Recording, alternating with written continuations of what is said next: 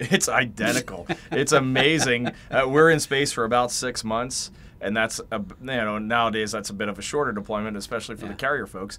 But it was really very, very similar. You're away from home, as Captain Wilmore said, as Butch said, and you got your job to do. And so day to day, you're working. And that's the quickest way to pass time, is that hard 12-hour workday that you're working. And then as soon as your workday is done, you're looking out the window, you're having fun with your friends, things like that. So in the end, it really feels just like a Navy deployment. And actually, I was shocked coming home. It feels just like that. At the end of a long deployment, when you come home, and all of a sudden your life was going 1,000,000 miles a minute, and now it just comes to a screeching halt, and you're back, and you're back in a normal old house with your family, cutting your grass, washing your grass. Exactly. It's all these household chores that you just got to readjust, and that's what you have to do when you come back from deployment. So, in many, many ways, it felt identical to a Navy concur. deployment. And also, even living together. I mean, on ship, when you go out on deployment, you're thrust together, living very, very closely with people that you didn't necessarily desire to or choose to, and you have different thoughts, different ways, different mindsets, different things, and you have to work together. You have to live together.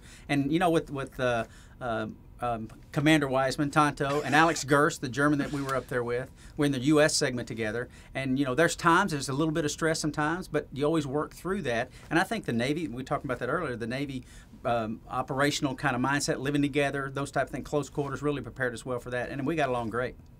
Definitely.